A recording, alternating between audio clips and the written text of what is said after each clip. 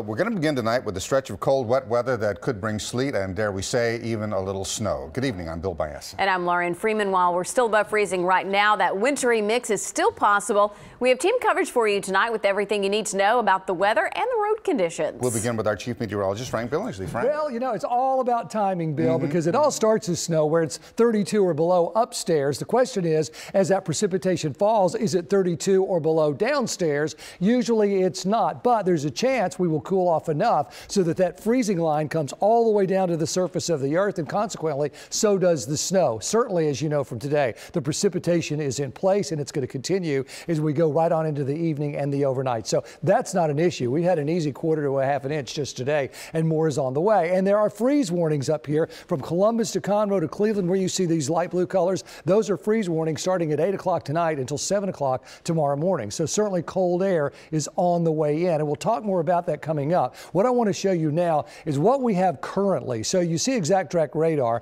and that's where we're finding all of the snow and the precipitation off to our west and down to the south. So I look at what model best initializes what we have currently, and that model does a pretty good job. This is one I use all the time, and you can see it's picking up the snow across the area off to our west. So I put that in motion, and you can see as we get to about 9 o'clock tonight, we start to see some of this mix of snow and sleet and light rain. As we continue into the midnight hours, and that's when we're looking for that freezing weather to really start moving in from the north. Some snow mixed in a little broader area from Houston down toward Corpus Christi, continues right along the coast at 2 in the morning. Maybe a little sleet mixed up here to the north as well. And then the snow right along the coast at 4 in the morning. Now, once we get to sunrise, 7 o'clock tomorrow morning, things really begin to get out of here pretty quickly, and we end up with an absolutely beautiful day. But there is this possibility in the overnight. It looks like the timing is 9 p.m. to 9 a.m. north to south. So grassy areas, car hoods, roofs, accumulation, a little dusting. There's some chance that to the southwest an inch of snow could fall, but that is a worst case scenario. It's not likely, but it could happen. Protect people, pets, and plants regardless of whether it snows. It's going to be cold. Could be a messy commute. It certainly is right now. Eric, take it away.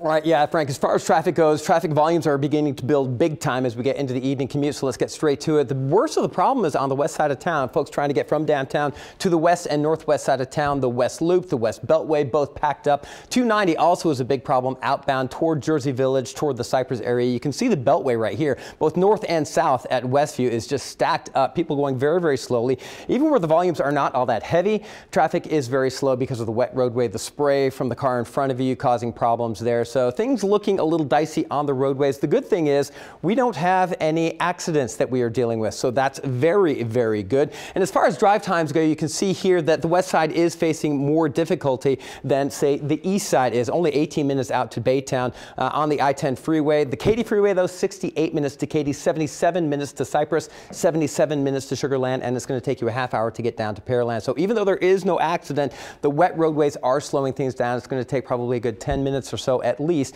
to get where you're going on these roadways. Just be careful out there. Fortunately, no freezing precipitation as temperatures are in the 40s. Back to you.